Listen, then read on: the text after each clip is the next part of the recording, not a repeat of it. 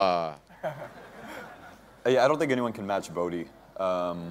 I mean, not just because he's on the top of Twitch and he has been for so long, but this dude is more generous than anyone I've ever met through RuneScape Twitch. And you've seen it in the past with what he's done with his charity work and reaching out to other streamers.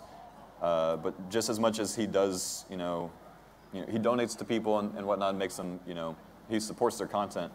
But he started the connection loss thing to help out young, like growing streamers that have hit a certain point, and to get them kind of over that hill. And I was talking to a couple people at the night before party last night, and they were telling me how much that actually changed their channels and just put them on the map.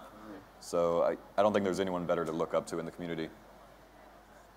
Yeah, I would Definitely agree. say like a lot of these guys on stage as well, just the consistency they put in and the amount of work they put into their content, it's definitely like an inspiration to me myself. I'm going to give you